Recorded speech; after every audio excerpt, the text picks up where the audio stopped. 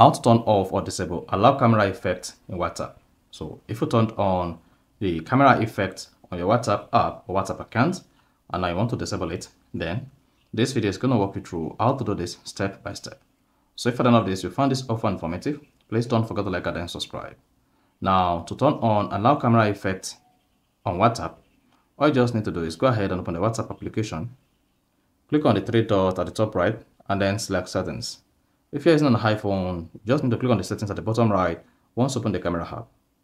On your profile page or settings page, click on privacy, then scroll down the page, then you should see allow camera effect. So if this is turned on in your own case, you want to turn it off, then you're good to go. Then you will no longer be able to use effects in the camera and then video calls whenever you're using WhatsApp on your phone. So the new feature works both on Android as well as on iPhone. So if you don't want to use this, just go ahead and then disable it. So that is basically how to disable or turn off allow camera effect in WhatsApp.